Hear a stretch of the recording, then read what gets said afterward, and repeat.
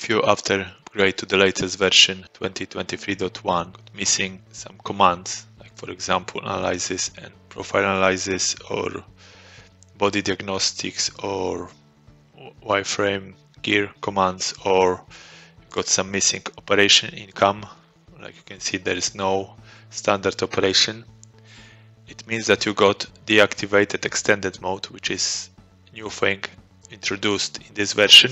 So how to activate this? So we have to go system settings,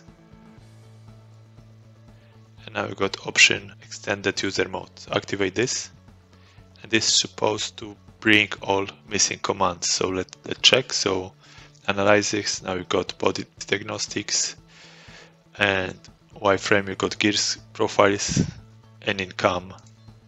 Now you should be able to see standard operation. So they are not here, they are now live in these two buttons. You can see they're all there.